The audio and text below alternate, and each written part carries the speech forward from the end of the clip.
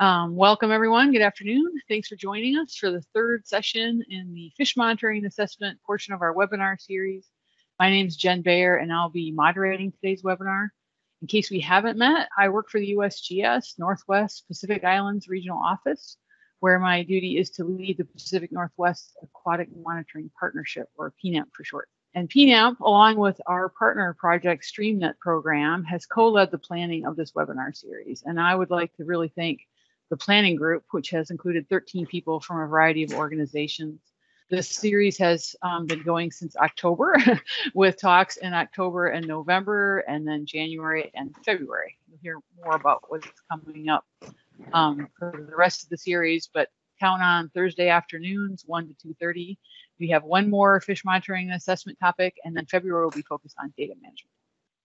I'm joined today by one of our planning group members, Marika Dobos from Idaho Department of Fish and Game, who will be introducing our speakers in just a bit. So first off, we have our agenda.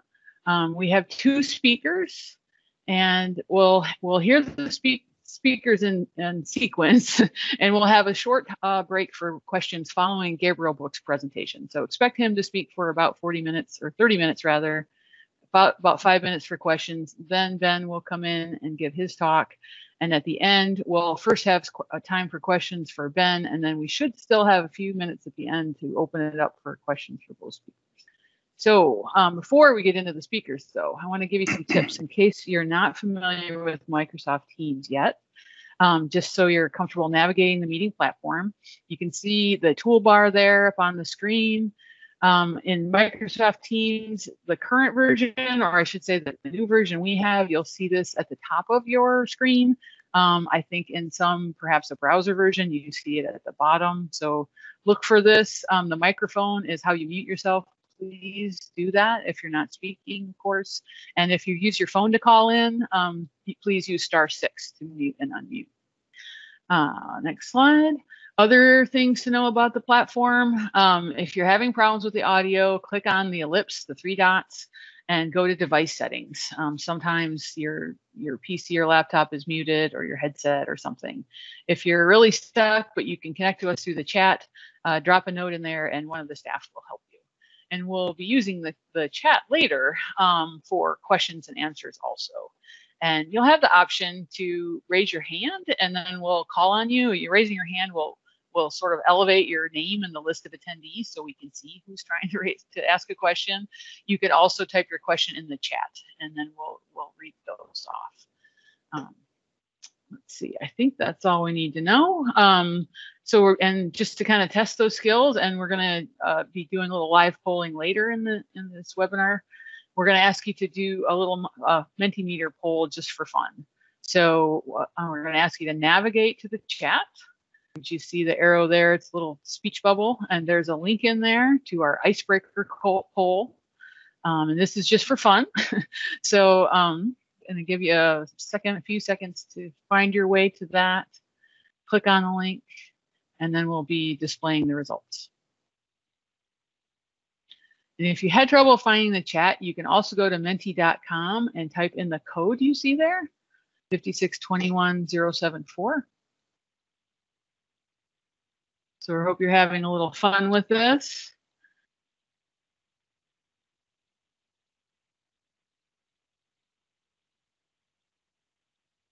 Looks like people are finding the chat. See any dilemmas out there? We see a new species offered in the chat, muskie. Being that I'm from Michigan, I can appreciate that. All right, thanks. Thanks for humoring us with that. It's fun to start out with a little light moment, and it's also good to have you be comfortable with the meeting platform. So now I'm going to turn over the microphone to Marika to introduce our speakers.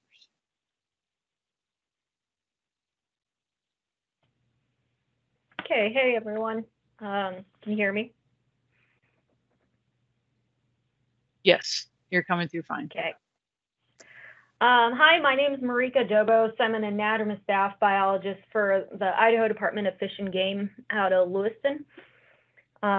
We have 2 speakers today. Our first speaker is Gabriel Brooks. Gabriel Brooks has been slightly more than wader deep in pit tag technology for the past 13 years.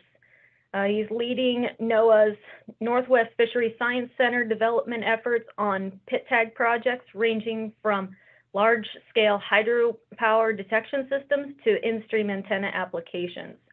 And he has helped advance pit tag detection systems throughout the Columbia River Basin. So with that, Gabriel Brooks will be presenting some of the work he's been involved with. Thank you. I think we have the live poll should be coming up. So just to get a sense of everyone on the call and how much you use pit tag, we put together just another live poll. First question is, do you use pit tag? So you should see this in the chat window as well. I want to see how many people out there actually use this technology.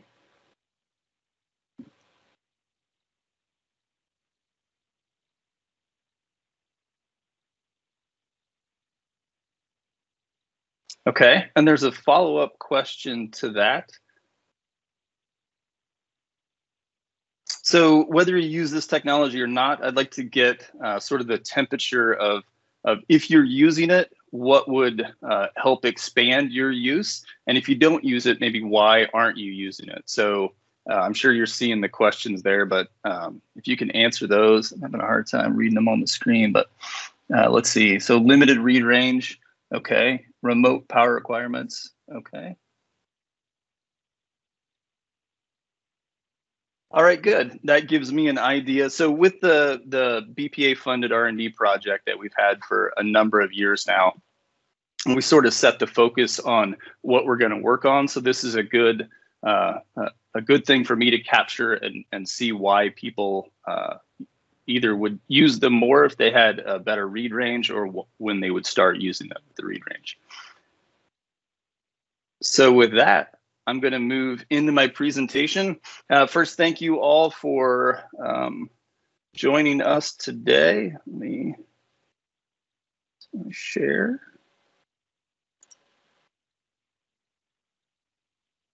And just real quick, are you seeing my presentation? Yes. Yes. Yes. Yep. Perfect. Thank you. Okay. Again, welcome. My name is Gabriel Brooks. I work for NOAA's National Marine Fisheries Service out of the Seattle office. And for those of you who don't use pit tags, I'm going to give you just a very quick explanation in case you're unfamiliar with the technology, how pit tags work. So you can see the image there on the right with the 3 pit tags referenced to the size of a penny. The top one is a 23mm half duplex tag. The center one is a 12mm tag, a full duplex tag, which is the most common tag we use in the Columbia Basin. And below that is the 9mm full duplex tag. So these tags can be this small because they don't have an internal battery. They harvest energy from an antenna that's in the stream. So as the tag passes over that antenna, it acts like a loosely coupled transformer, and it takes energy from the electromagnetic field of the antenna, and that powers it up and it's able to respond with its tag code. And you can see in that picture the tag location in a juvenile fish. When I say we use pit tags in the Columbia Basin, we actually use quite a bit of pit tags in the Columbia Basin. So over the last decade, we've averaged about 2 million pit tags per year, with the exception of 2020. And these are the pit tags that are from BPA projects. There's a lot more than that, but BPA projects, we're using about 2 million a year. That's a lot of pit tags. This is a map of all of the pit tag detection sites that are registered in PTAGIS. Almost 300 sites throughout the Columbia River Basin to detect those tagged fish. There are a lot more sites than this that aren't registered sites, but this gives you an idea of the breadth of pit tag detection through the Columbia Basin. And when I say pit tag sites, this is what people typically think of as an in-stream pit tag site. So these are the top 2 pictures, pass-by antennas that are anchored to the stream bottom. And as the tagged fish passes over top of it, it'll be detected. And those read ranges from those antennas can be anywhere from a max of 12 inches to 30 to 36 inches above the antenna to detect that tag. That works well unless you have a large pulse of water that's higher than 36 inches, and then you can miss fish that are passing over top of them. which is why an application like the pass-through antenna that you see there in the bottom is sometimes preferential because you're passing all of the water through it. It's the best way to couple energy from the antenna into the tag. So if you can get away with doing that, that's the best way to install a pit tag site. That said, anyone looking at that that's familiar with streams can understand that that's oftentimes very difficult. So what I'm going to talk about next is the flexible antenna cable that we've developed and how that has potential applications for in-stream sites like that. So the development of this flexible cable started back in 2012. We have a pile dike system installed in the Lower Columbia.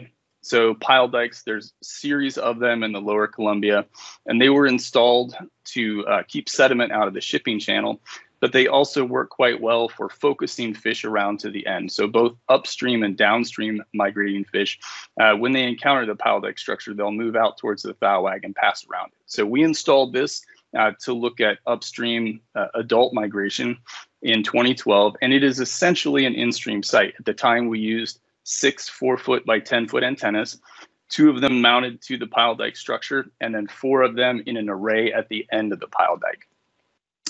We started to notice in the data that there were more fish that were detected on the antenna 5 and 6 than were detected passing through the array of antennas at the end. And we confirmed this with some Ditson data that showed adults would come up, they would come to the end, they would sense that constriction of the antennas, they would do a few loops and they'd swim out and around the wing wall. So about that time in 2012, Biomark introduced the IS 1001 reader, which is twice as powerful as its predecessor, the multiplexer. I got a call from the group down there and asked, well, how big of an antenna can we drive with this new reader? So I pulled together a pretty quick 10-foot by 10-foot antenna and was surprised that we were reading 40 inches out in front of it, even with an antenna of that size. So the group down there put together a prototype and submerged it in water. And even with just a 1-inch air gap, they were able to get detections on a 10-foot antenna. So we came away from that and decided we were going to test everything that would influence the antenna readability. So we performed a series of over 100 tests at our Pasco field station where we looked at wire size and type, the proximity of the wire inside there to each other, the layout, either a flat layout or a triangular layout, and then insulation properties of the wire itself. A couple of key findings from those tests were that the insulation of the wire actually had an impact.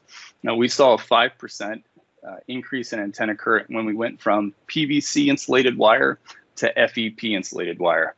And PVC is the most common wire if you just buy off-the-shelf wire, but the FEP insulation has a lower dielectric constant, so you're not spending energy polarizing the insulation, you're actually building the field. The other thing was wire separation. We found that even just a little bit of separation in those windings could increase the read range up to 8%.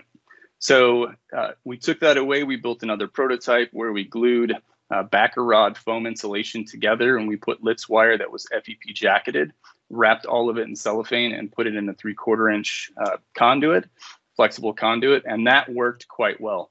We were able to build antennas that were 20 feet by 8 feet and still have read range all the way through the center of it. So we took all the knowledge from that testing and our prototypes, and I designed a cable that you see there on the right that has very low dielectric constant of everything inside there, that foam insulation that's in there and the insulation on the wire, and it uses Litz wire as well. With that, we've been able to construct a large 12 antenna system that we tow up the Columbia River. Each antenna has an IS 1001 located on it, and we tow that up the river with 2 small skiffs. We've been doing this since 2017. The first year we deployed this, we had at some points a 6 antenna system and at some points a 12 antenna system. But in 62 hours of concurrent sampling with the Matrix trawl, which is our historic data collection platform in the Lower Columbia, we had 16% of the detection. So for every 100 fish we picked up on the Matrix trawl, we picked up 16 on the flexible array. In 2018, we went to all manufactured cable antennas and all 12 antennas. We also, at that point, settled on some settings in the master controller and there was one firmware issue that had gone unnoticed because no one was doing basically what we were doing. Once all of that was fixed, we were at about 44% of the matrix trawl detections. In 2019, we replaced the CAN bus cable. The CAN bus cable that had been used on the flexible system was old at that point and was not being used as it was intended to be used. So we took that opportunity to redesign a more robust cable for that system. And that year we detected 66% in 215 hours of concurrent sampling. Keep in mind that the matrix trawl is sampling 300 feet of river, whereas the flex is only about 85 to 90 feet. And we're detecting 2/3 of the fish. So going forward, we're going to make some improvements on the flexible system. Currently, we hand deploy this. We'd like to move to net reel deployment and retrieval.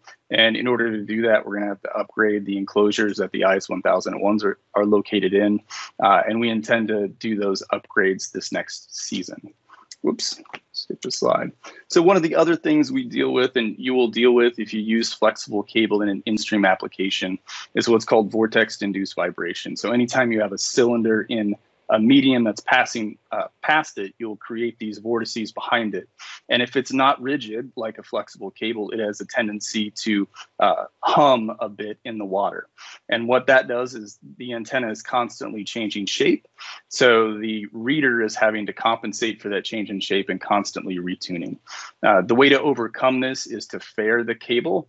So the top left picture there is a manufactured fared cable, and the picture on the bottom right is an aftermarket fairing that we've purchased to install on the flexible system for this year. Another avenue to increase detections is to increase the size of this flexible array. So we're working with a company in Seattle to develop flexible trawl doors that will act as kites when we put this in the water and just simply pull the whole array wider. So I told you all of that to tell you this. With this flexible cable, it has applications for in-stream pit tag detection. You can see Weenus Creek and then Gold Creek on the bottom right there. Those are two sites that have been designed and installed by the Yakima Nation, where they're passing the entire stream through one antenna, or in the case of Weenus Creek, 3 antennas. When you pass all the water through there, if you can have an antenna that's taller than the water, then you're almost guaranteed to get all of the detections. That Gold Creek antenna is 87 feet wide by 7 feet tall and has 100% detection all the way across it.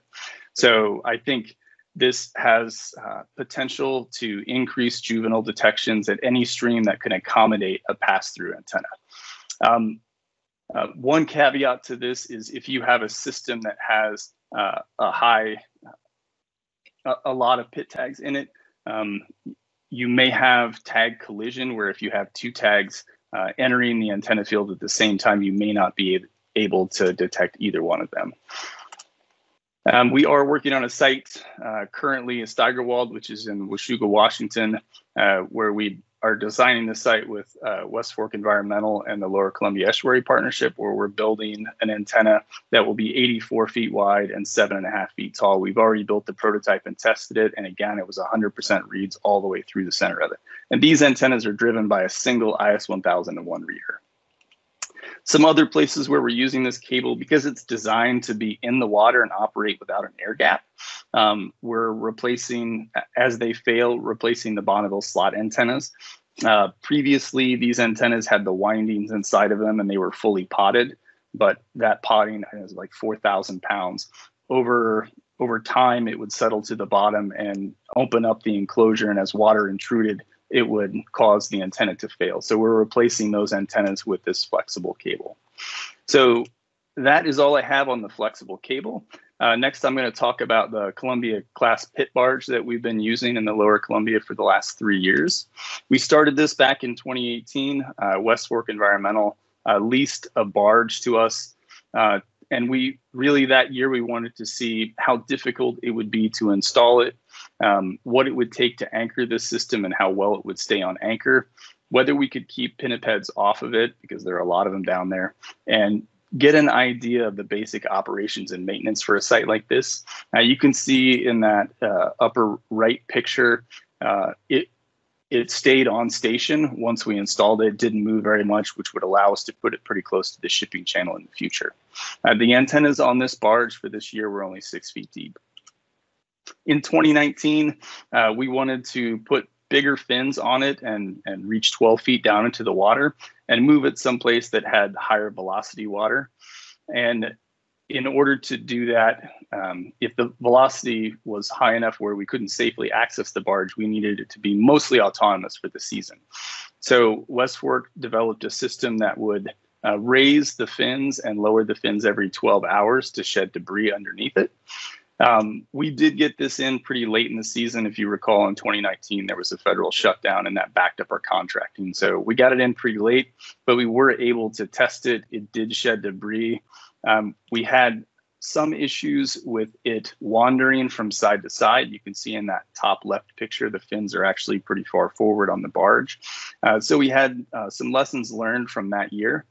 In 2020, this last year, we did a full deployment for the entire season. We wanted to put it in even higher velocity water, modified the barge by adding some area to the front of it, which is essentially moving the fins back.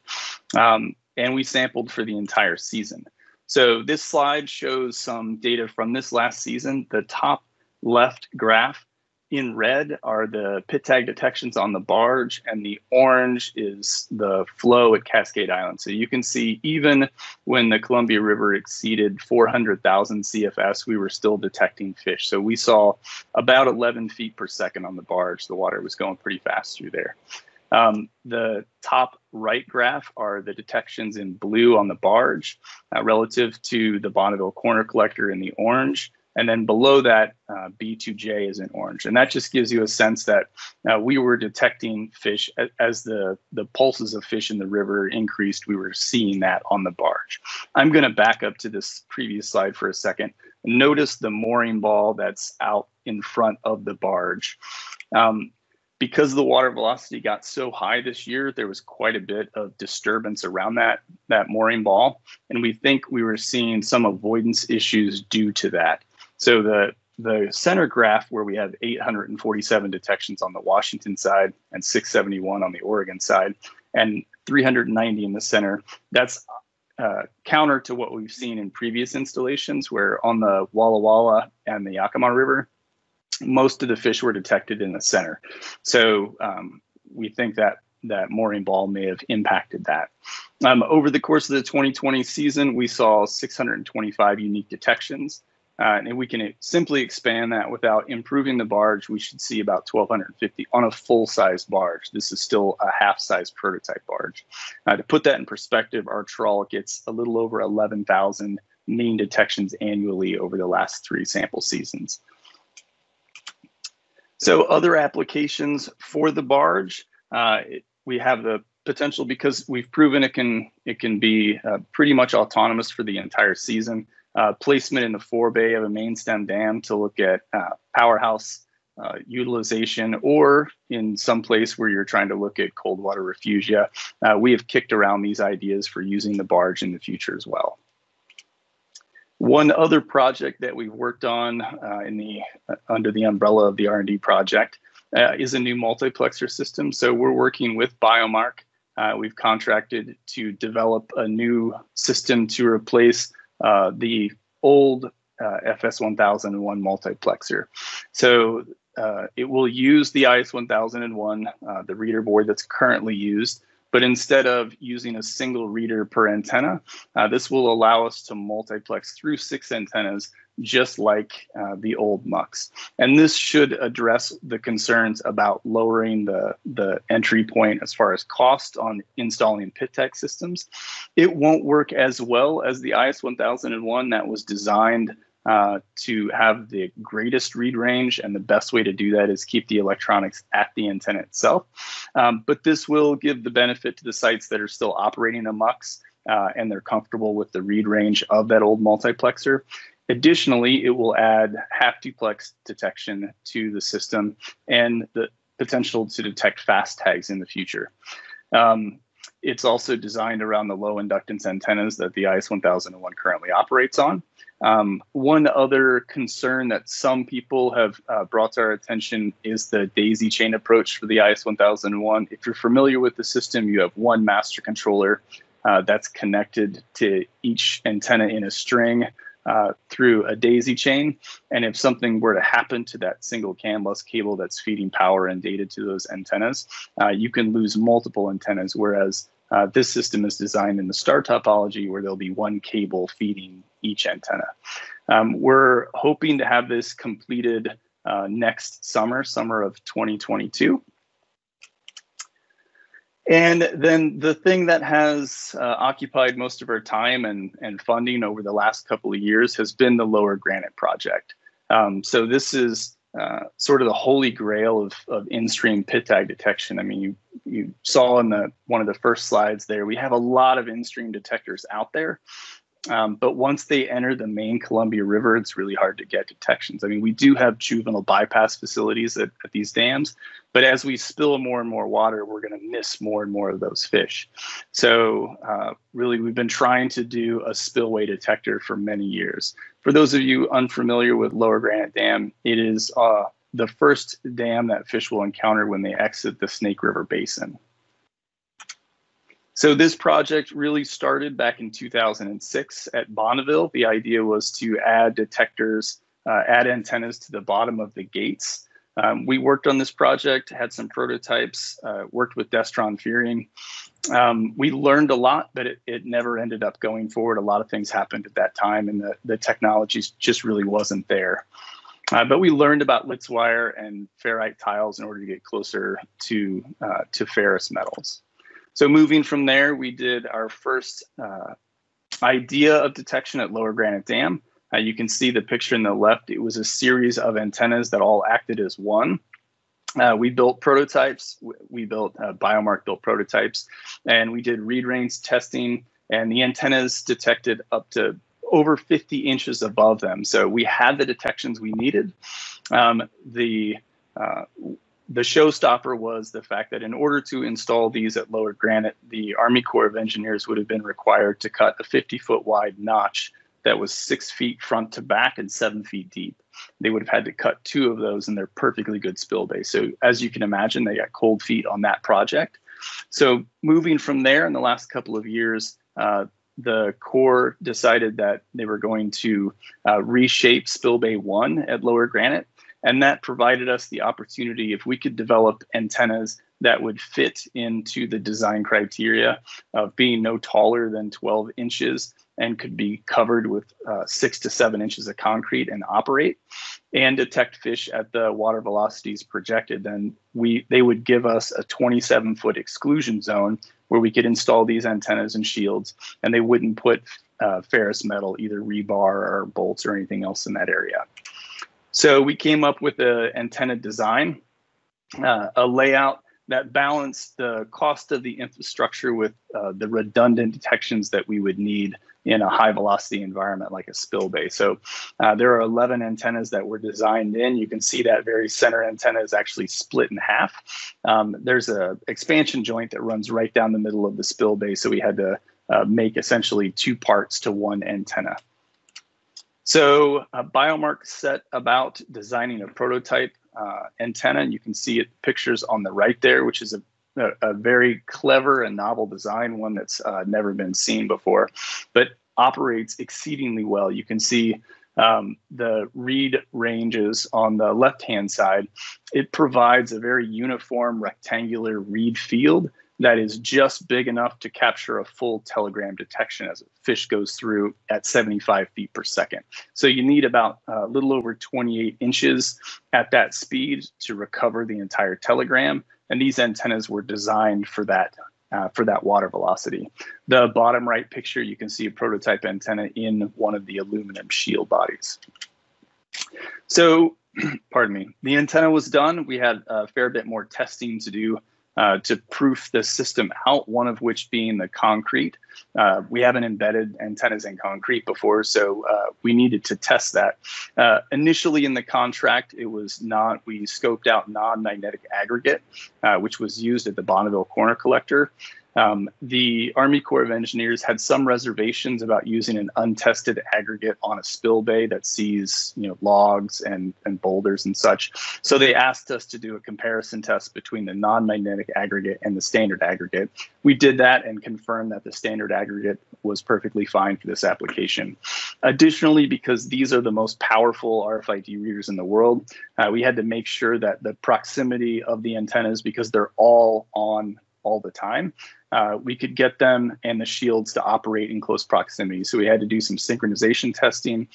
We had to test pit tags at high velocities over top of these antennas, which we did and succeeded at. We took it one step further and we entombed one of our prototype antennas in the concrete mix that would be used at Lower Granite Dam. You can see that in the bottom right picture. That's in a fishway at Pasco. That was to do a long-term burn-in on one of our FS3001s, give us a platform for troubleshooting in the future, and to take a look at concrete curing and how that would affect the tune of these antennas and transceivers after installation, because all of this is really the first time any of it's been done. So last winter, we started the installation. You can see that picture on the top left. Those antennas are placed at a 45-degree angle on the spillway there, spillway 1. And that is what you see exposed, that 27-foot of exclusion zone where everything inside there was either fiberglass for the rebar or stainless steel, with the exception of the aluminum shields. Everything was put in place. The concrete was poured. You can see the bottom left there. That's after the concrete pour. And you can see the outline of the capacitor boxes that allows access into the junction with the exciter cables and the capacitors, which were the component that may fail over time. And we wanted to make sure that we could still access those and replace them if necessary.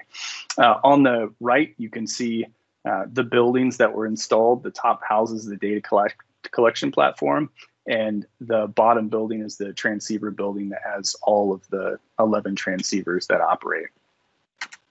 So this is inside that transceiver room. You can see all 11 transceivers on the wall.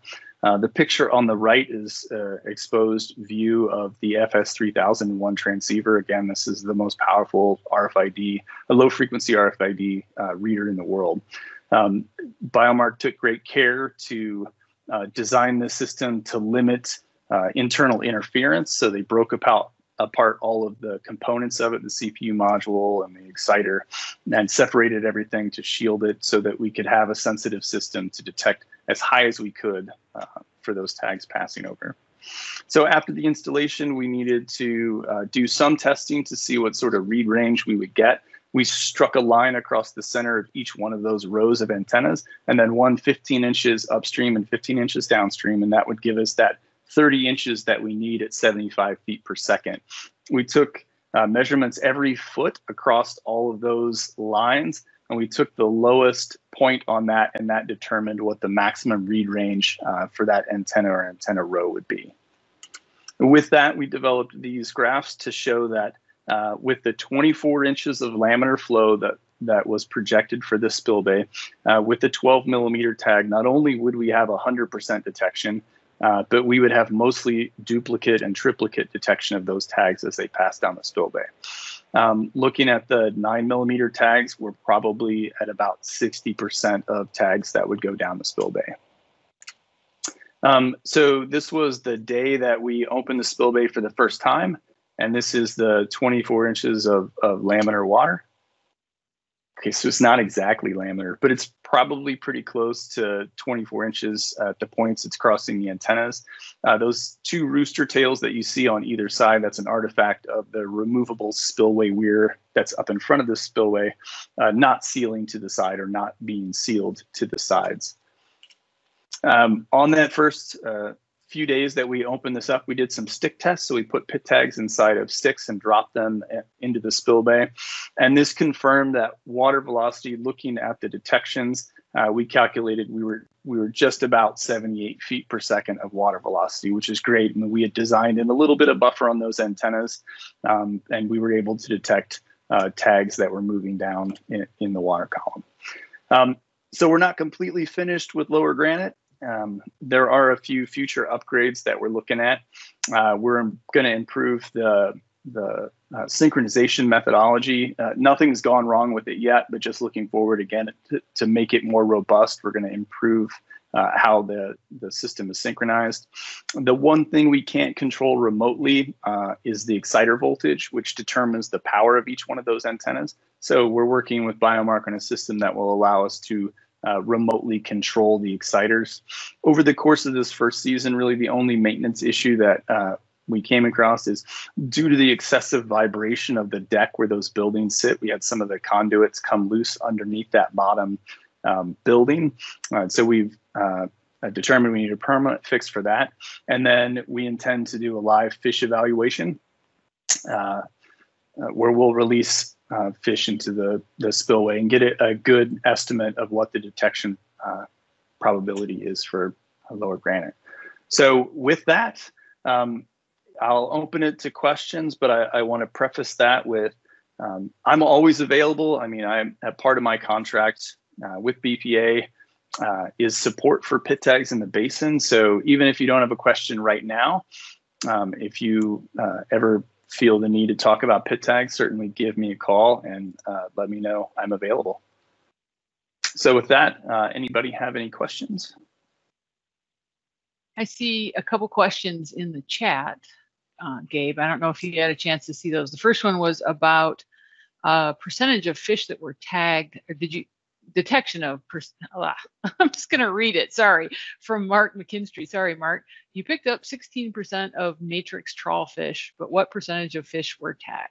All of them, he's asking. Oh, so those detections, Mark, that's everything that's been released up above. I mean, they have the matrix trawl in the system because you always need a lower site to look at what you're detecting at the next site up above. So that's what we use the matrix trawl for. We don't tag any fish for that project. It's simply detecting all the fish that's been tagged in the entire Columbia Basin that's passing by. And those detections were just on the days we sampled, we had the matrix trawl out and the flexible array sampling in the river at the same time, not necessarily in the same place, but they were out on the river at the same time. So there should have been roughly the same amount of fish in the river. Hopefully that answered the question. Thanks, Gabriel. And I'll remind folks, you can raise your hand and speak for yourself so I don't butcher your question, or you could type your question into the chat. And Mark had a follow-up question about cost, but I see that Steve has responded to how to get more information about cost for the cable. Any other questions for Gabe? And we will have time at the end. Ken Fecho? Go ahead and unmute yourself, Ken. Hi, Gabriel. A great presentation, and thanks for going over through a lot of the electronic sort of phenomena that affects these readings.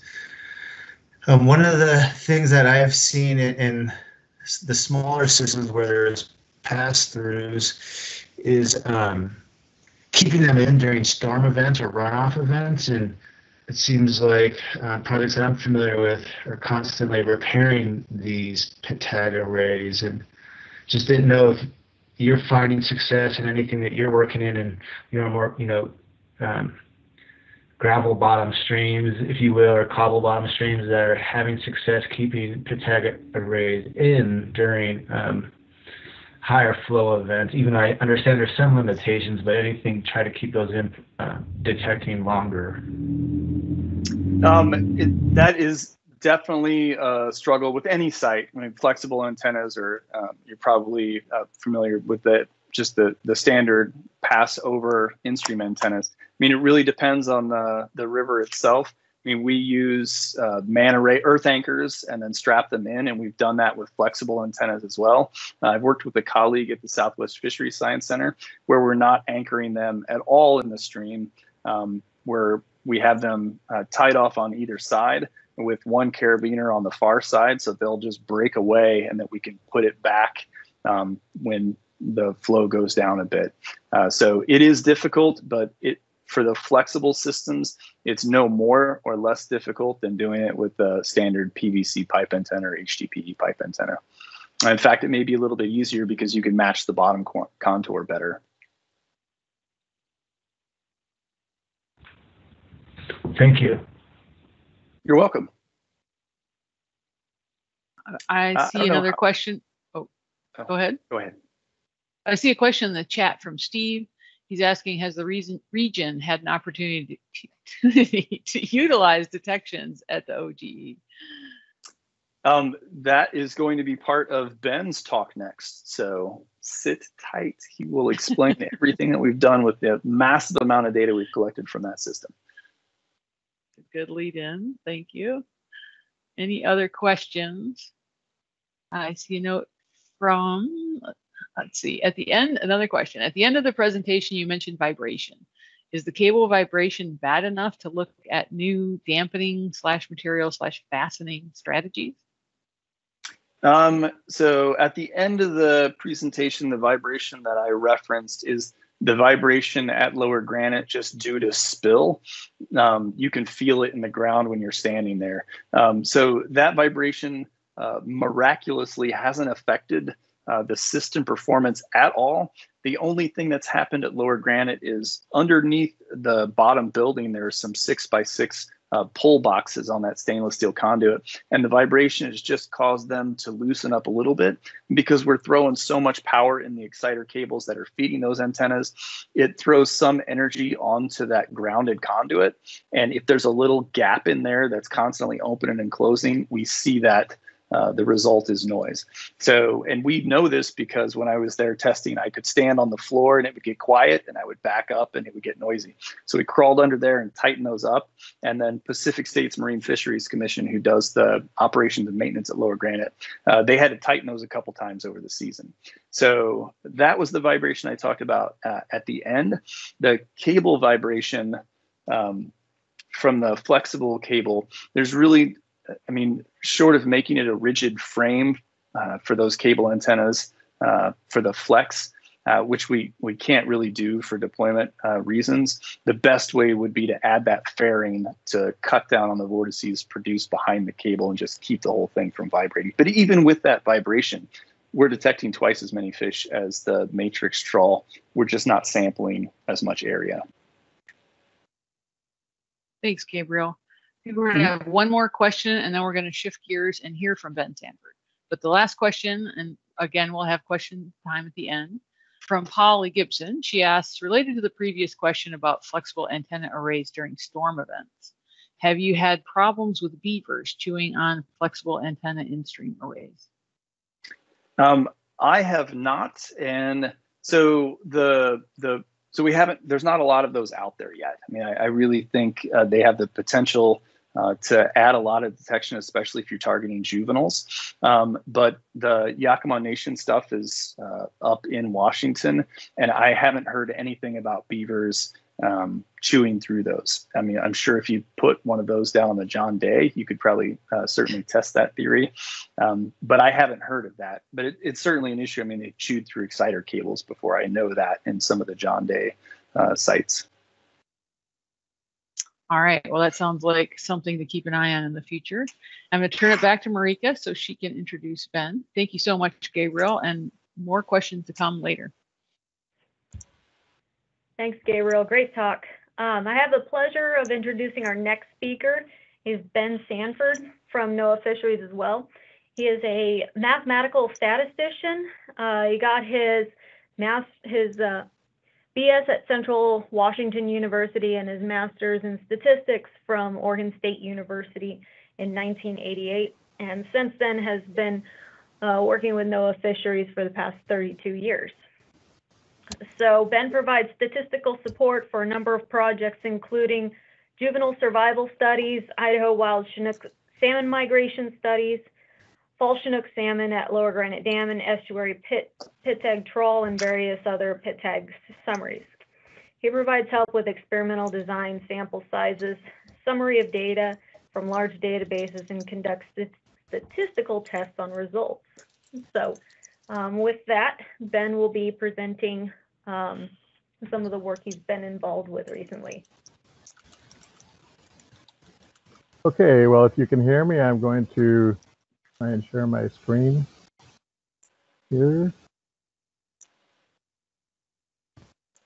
Yes, we can hear you, Ben. And can you see the screen? Yes, looks great. All right, good. Well, thanks so much to Gabriel for that. I've heard this multiple times, but for that really nice talk about all the developments that have been happening in pit tag technology in the Columbia Basin that he's been largely involved in or responsible for. And I'm just going to talk about the data gathered from those developments and just a few examples.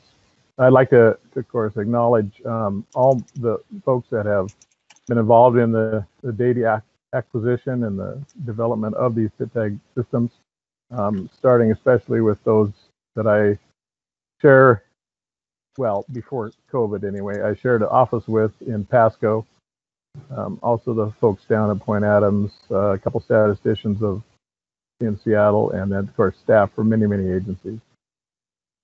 I'm just going to focus on 4 examples of the things that Gabriel has already talked about. Hopefully I can gloss over details since he gave you quite a nice description of all the systems plus a lot of the acronyms and locations of things.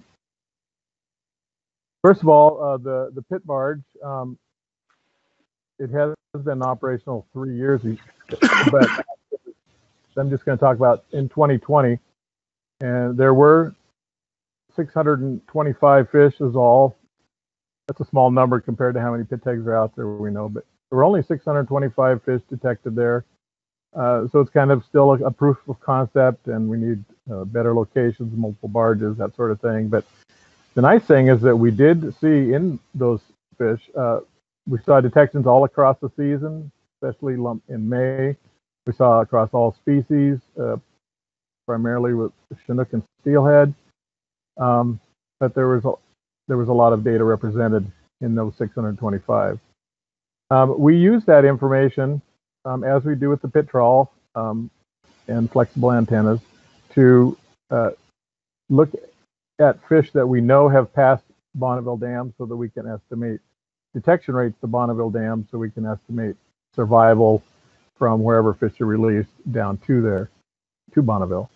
And so in the top right little table there, just showing that for example, Chinook, there was 390 fish seen on the pit barge. 59 of those have been seen previously at Bonneville, and so that gives us a detection rate of about 15%, and that varied among species. But I just wanted to throw one little example up to show you what we can do with this. There was a hatchery release of Chinook way up in the Upper Columbia. They were seen at Bonneville and at the pit barge, and only 2 of them happened to be seen at both places. And so if we use that very small number to construct this detection efficiency, we end up with a survival estimate of like 98%, which is not reasonable. And that's because of the small sample size problem.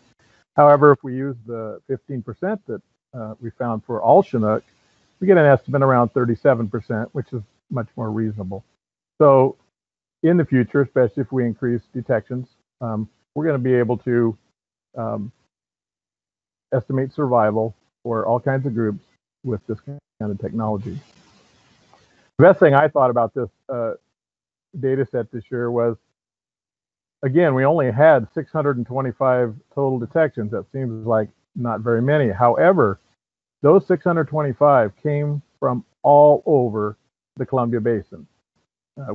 Fish are released all in many, many places around the basin, and we saw them pass through this detector down at you see on the left side down there by Portland below Bonneville. That's where the detector was. And so if we increase the numbers, we're going to start seeing lots of fish from lots of places, and that's really the kind of data we want to see going forward. The flexible antenna that Gabriel described has many applications. I'm going to talk about its application as hopefully a way to replace the pit trawl, which has been a mainstay pit tag detection below Bonneville for decades now. And so here's the deployment of that flexible array. And in 2019, we did a side-by-side kind of comparison. I mean, they were fishing in the river at the same time on many days throughout the season. And if we look at in these graphs the proportion of all detections that were seen on the flexible antenna, then if it's as effective as the pit trawl in numerically, then that would be about 50%, which is what those blue lines are. And so you see that for Chinook and Coho and Sockeye, we might be getting there. Steelhead, we seem to have a real problem getting as many steelhead, and that needs to be looked into. They're larger and may be able to avoid this detector better or more than they do the paratrawl, so that needs to be looked into. We can further break this down. Here, this is for Chinook. We can look at other variables that might affect the proportion that this flexible antenna detects compared to the paratrawl. Two that we really noted here are the tide change per hour. Sometimes when you're fishing, the tide's going out, sometimes coming in, and that is an effect at the head of the estuary here where these are fishing. Also flow. We have definite changes through time. We know that the paratrawl, for example, detects less fish when the flow is high. And it looks like with the combination of those two, which is the box plot in the bottom there, when the flow is higher and the tide is going out, the flexible antenna seems to do better. Now, how we use all this and what further developments we get, I'm not sure of course, but we are hoping to use this new technology to replace older, more expensive technology. Third example I want to talk about are these in-stream arrays. Now, as Gabriel said, there's many of them all over the Columbia Basin. There are a bunch up in Idaho and the snake and salmon. And NOAA, Pasco folks and others, we pit tag Chinook parr in 16 Idaho streams annually for 30-some years. Some of those streams have in-stream arrays that are downstream of where we release our fish. Here's an example in this picture of Lower Big Creek where we're tagging fish at Taylor Ranch.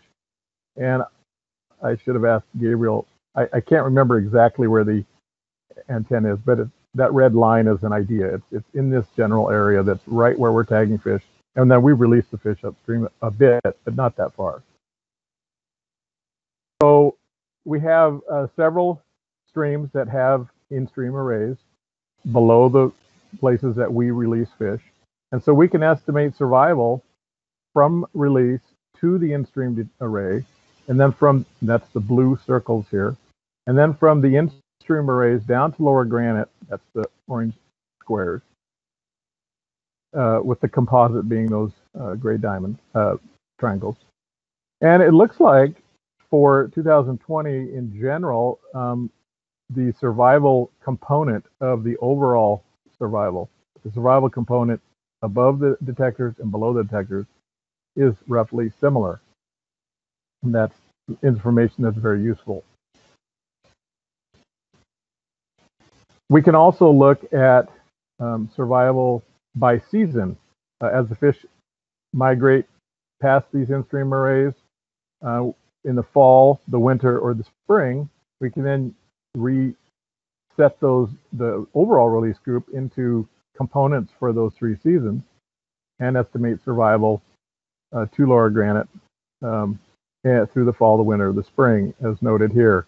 Now, this graph is kind of chaotic a little bit because, as you see on the table on the left there, the sample sizes of fish that are both seen at in-stream arrays and then also detected at Lower Granite the next spring are pretty small given the numbers of fish we tag. And so if we could have larger sample sizes, we might see the kinds of patterns we'd expect and start to estimate things like overwintering survival and where fish are. These arrays also give us information about migration through time. On the left here is Valley Creek, where we release fish in July. of each year, and then those fish pass the Valley Creek detectors all the way into April and May of the migration season. On the right, we have Lower Big Creek and Upper Big Creek. We release fish way up in the stream and down lower, and the lower ones, of course, being released near the in-stream array, like the picture I showed, do tend to go past it earlier. Kind of logical. The ones released in Upper Big Creek travel down and spread out much more over time.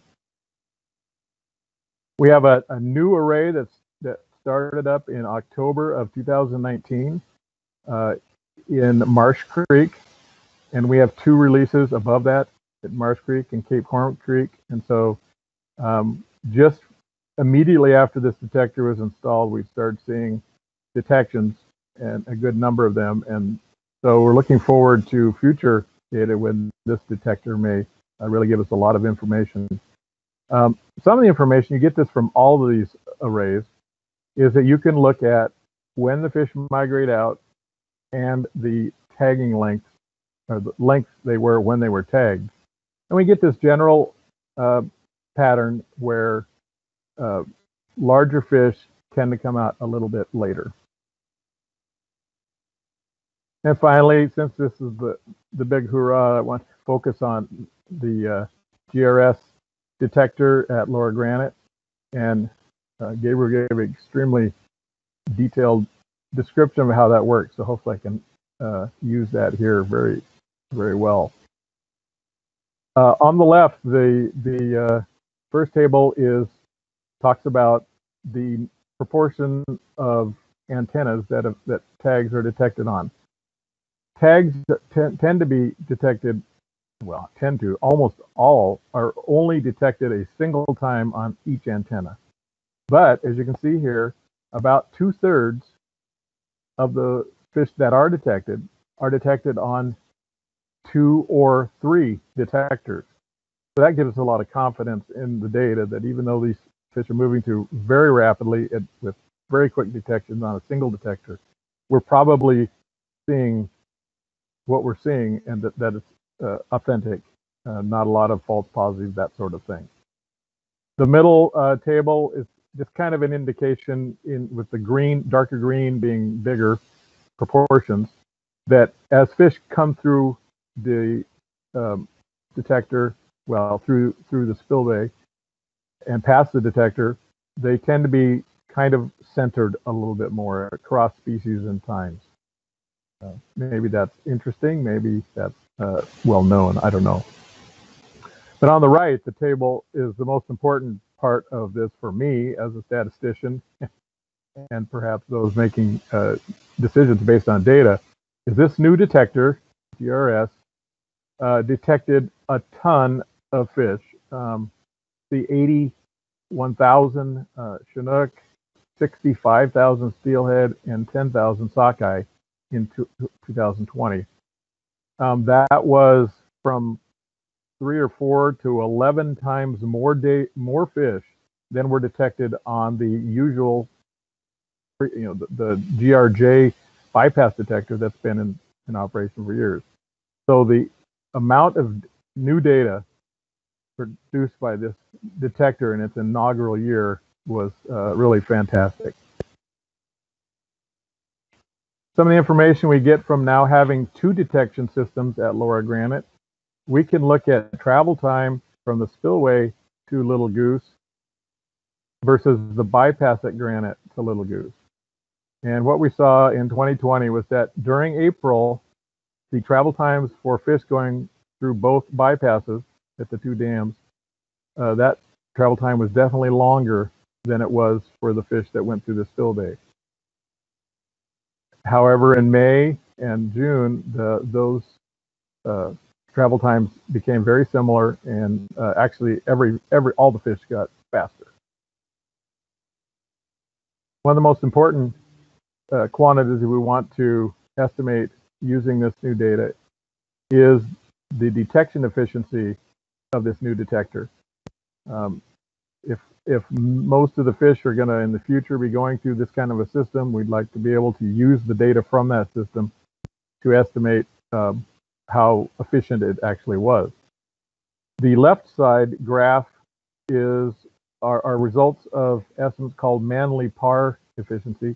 And basically, of the 3 rows of detectors in GRS, to estimate the efficiency of one of the rows, you use the data from the other 2 rows. And then you do that for each of them. And then you put that together and you get a composite for the overall group. Kind of pulling yourself up by your bootstraps estimate. And so that estimate was in the 92, 93% for both Chinook and Steelhead. We're not sure that doesn't have some violations of some assumptions. We aren't sure, but let's call that the best case scenario. On the right is another method that uses 3 different passage models and another estimation, p-hat estimation model, and puts that all together and indirectly estimates the detection efficiency of GRS. And it showed more like 50-60 for Chinook and 70-80 for Steelhead, which is much lower. However, we're also unsure of, it's not so much assumptions that go into those models, but the data that go in and whether they're relevant to this situation, and especially in 2020. So consider that a worst case scenario, and that probably the actual efficiency is somewhere in between. We hope near 90% or something would be great. When we do the live fish releases, we can actually directly estimate this and hopefully determine which of these methods will be better going forward. I want to get back to the issues about the tons of data that we have with this new detector. For our NOAA study, fish tag in Idaho that I described, as well as all wild Chinook and all wild Steelhead, that's the 3 groups we have here, we can look at their survival to granite, the variability of that estimate, and then the detection efficiency at granite, and see how those change by either including the new data or excluding the new data. And what we see is, one, the release to lower granite dam survival estimates are similar whether you use the GRS data or not. And that's really good. We want to know that adding a bunch of data, we don't change the accuracy of our data, of our estimates. The standard errors of those estimates were reduced a lot, by 1 to 5 times smaller, which is great. You want more precision. And that's as a result, and that results from this detection rate at granite that's much higher, 3 to 5 times for these groups. Went from about a 10% detection rate if you only use GRJ to 30 to 45% if you add in the GRS information. So it's more data, better estimates. And then I want to finish with the prime example of the benefit of this, and that was due to a couple of factors. The 2020 hatchery sockeye cohort, that's about 50,000 fish pit tagged in Idaho annually. We were able to look at survival from release to granite for those groups, and we see the same pattern, that the release in the top graph there, that's survival. The release to lower granite survival estimates were similar through all the groups, and especially in the total. The standard errors of those estimates were actually reduced from 4 to 16 times, a huge benefit in precision. And then the detection rate at granite was over 12 times higher. The detection efficiency estimates were over 12 times higher when you include this new data. If without it, we would have had detection efficiency estimates at granite for sockeye was from like 2 to 5%, which is very poor, and would be really playing havoc with our assumptions in the survival model. So this data was timely. We needed it, and it's really exciting to see how this will continue going forward, and the kinds of things that we'll be able to look at, and the survival and other estimates we'll be able to make to help management in the basin. And that's all I have. That's any questions. Well, thank you very much, Ben. That was another great talk, and so nice to see it following Gabriel's talk. So we're going to have first I'm going to ask people to direct questions to Ben first, and I think we'll still have time to, if you have thought of something for Gabriel or something you want to throw at both of them. But let's first start with specific questions for Ben, and you could either raise your hand or use the chat. See a hand raised. Marika? Hey, Ben. It's good to see that the survival estimates were really close with and without the GRS. That was, I think, a question on a lot of people's minds going into this first year of data collection. From the 2020 data, do you know how many, at least a guess of what proportion of tags were detected on the GRS and not at any other juvenile detections in the snake in Columbia? I don't have that number on the tip of my tongue, but I will say that I'm pretty sure that the number of detections on GRS was as many or more, depending on what group you're talking about, than the entire rest of the basin from Granite to Goose, Lomo, Ice Harbor, McNary, John Day, and Bonneville all pooled together. So there were a lot of fish that were only seen on this detector. And that is really important, the information that we have.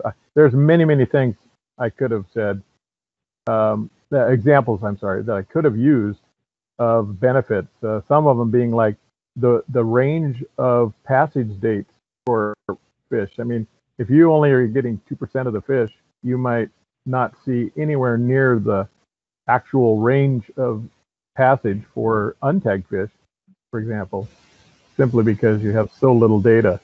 And so, yes, there was many, many more fish detected here than anywhere else. And many of these fish weren't detected anywhere else.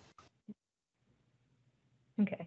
Yeah, I was just curious because a lot of SARs are based on pit tag detections alone that are not expanded. So we know that based on pit tags of returning adults that there are some adults that were never detected as juveniles. So how much is this GRS going to let us know kind of realize that maybe our SARs might have differences now that we have the GRS detections? Yeah, the one thing this GRS detector does, of course, is it identifies fish that pass fill at least one dam instead of going through a bypass system to be detected. And it is a very controversial topic to get into, bypass selectivity or not, spillway selectivity or not. But having a whole lot of the fish, a whole big proportion of the fish that are passing through a non-powerhouse route be now identified. When SAR information comes from these fish, it could be very illuminating, or it may tell us nothing new. We just don't know, and we're 2 or 3 years out from knowing that sort of information. But some of us are waiting with bated breath for that. Thanks for the good question there. And if you have forgotten what SAR is, it's smolt to adult return, or perhaps you're from outside the Columbia. That's not as common. I'll throw that out there. I see a question in the chat. Oh, sorry, I was going to move on. Is that okay, Ben? Another question? Yeah, I was just going to say that smolt to adult return from someplace to someplace. So you have to identify where the smolt is defined at, and then where the adult was detected at, and then between them is the smolt adult return. Yeah. Right. Thank you. So Rich Townsend's asking, if this all goes well, will there be any other dams getting similar spillway arrays? Yeah, certainly I'll defer this to Gabriel to answer if he actually knows anything more. But to my knowledge, there's nothing in place to do it right now. I'm sure that there will be the call for such detectors. Whether that's being developed or not, I personally don't know anything. So currently, I have not heard of any other spillway that's getting this. We have worked on a group, and we've looked at the ice and trash sluiceway at Bonneville. There are a couple of fixed gates that are wide open on the Oregon side.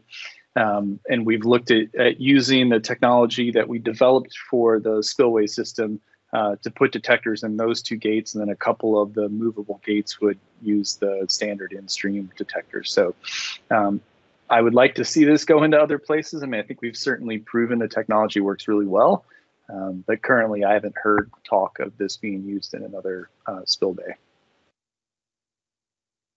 All right, I'm going to keep an eye on.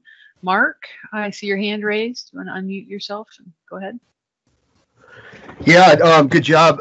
Since I don't work in the Columbia Basin, I'm not real familiar with what you guys are doing with salmon, but I'm just kind of curious with putting out 1 to 2 million tags a year and your return rates. Maybe it says more about survival, which is probably really low, but I'm just curious why, because I assume those fish are tagged when they're smolt, so they're going out. Does it not seem like you're missing a lot of fish?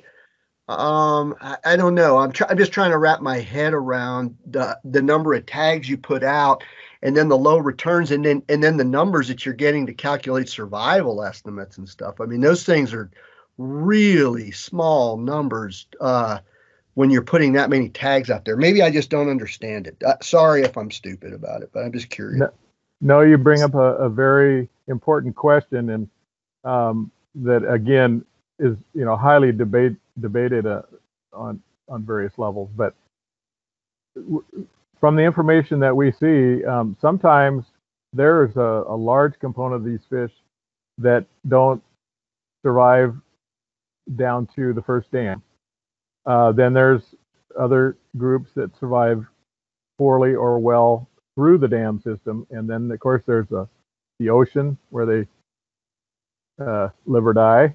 That takes, of course, a huge component, and then the migration back upstream to their to either any of the dams or to where they were tagged or to their natal spawning grounds. There's components of survival where fish are dying, all the way along it. And they all contribute, and it's always a debate as to what's happening in what areas and what's most to blame and all those kinds of things.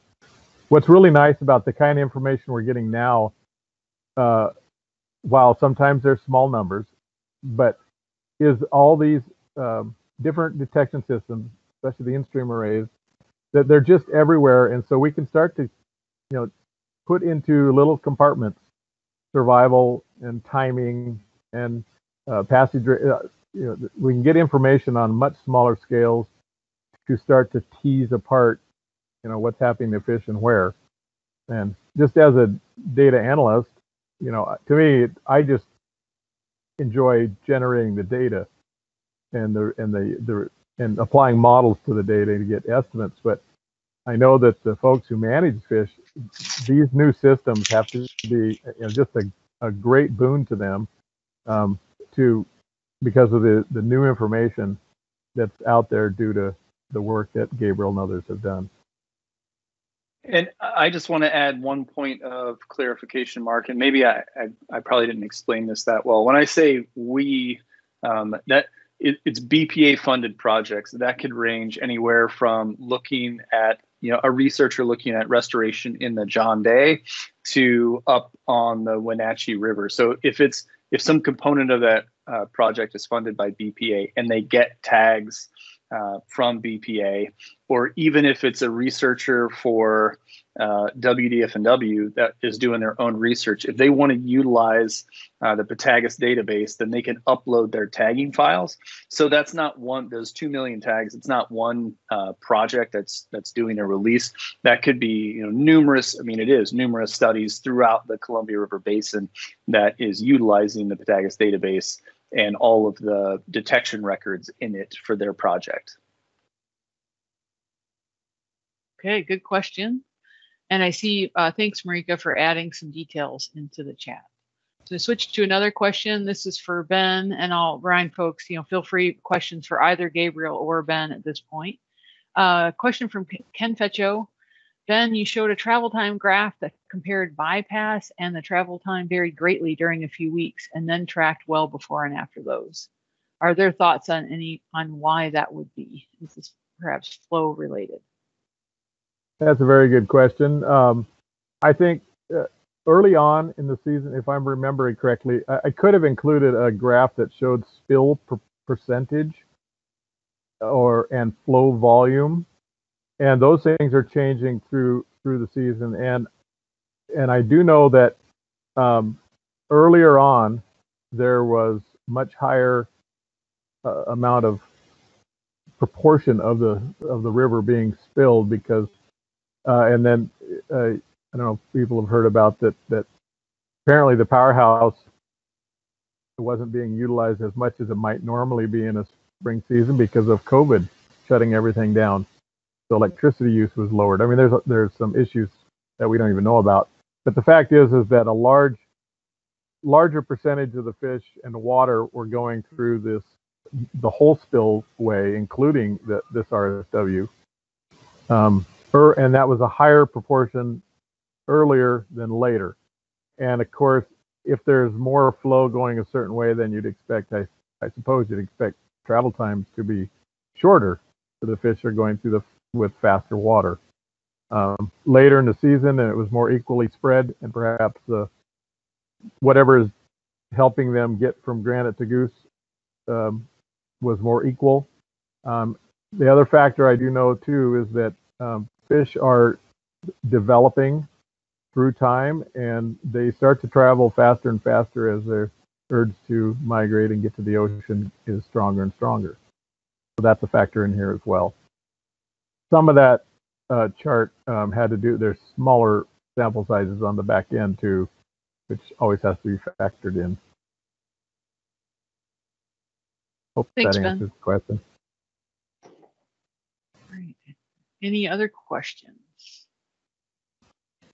Questions for either Gabriel or Ben?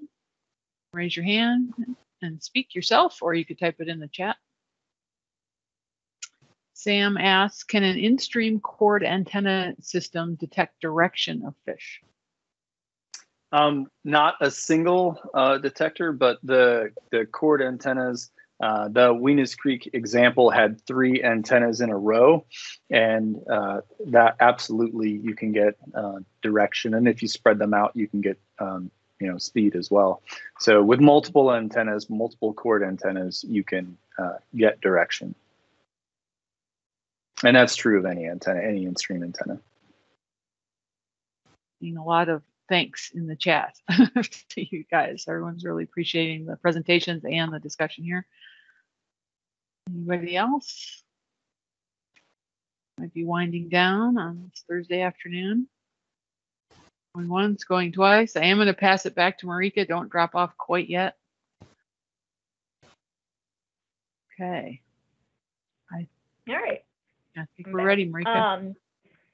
Thank you, everybody, and for participating today. And thank you to the speakers for being able to present some very interesting, really good talks today. So that was a great webinar for folks. So this slide that you're seeing now, we have one more talk in this webinar series. That'll be next Thursday from 1 to 2:30 Pacific time. And Ryan Kinzer from Nez Perce Tribe and Dan Isaac from U.S. Forest Service Research will be presenting. So please check that out. We will also have a February series. So the schedule for all of these upcoming talks is on the ETIS page in PNAMP's website. So please check them out. Amy just put a link to that in the comments box. Also, PNAMP has monthly newsletters, so if you would like to receive those, please contact Sam, or Sam might drop the link as well into the comments page to get those that information to you. It provides a lot of good information. I don't see Sam dropping the link in there, but just shoot him an email. He can get you the link. So that concludes our webinar series for today. I would also like to briefly give a shout out to the fish monitoring work group. We will be having a meeting on February 11th for the group, so please check that out. We hope to continue to add additional future ETIS talks related to fish monitoring, so this group will be kind of driving the wheel on coming up with interesting topics that folks are wanting to talk about, as well as kick off to the collaborative cross-agency discussions or product related to past PNAMP workshops or other common problems. So some examples of what has come as a product of this is the smolt out migrant analysis, looking at bias, and also the smolt analytics, if you participated in that last year. So we would like your input for the fish monitoring work group. So those of you who are interested in being involved, there is a short survey link that Amy put into the chat box again. So please follow the link. That survey will help us get an idea of what folks are hoping to discuss and throw around some ideas that we can discuss further developing in the future. So with that, thank you, folks. Thank you, everybody, for coming, and check out next week's webinar. Thanks very much. It was great. Thanks. Thanks, everybody. Thank you, Gabriel and Ben. It was awesome. Thank you. You're welcome. Thanks for having us.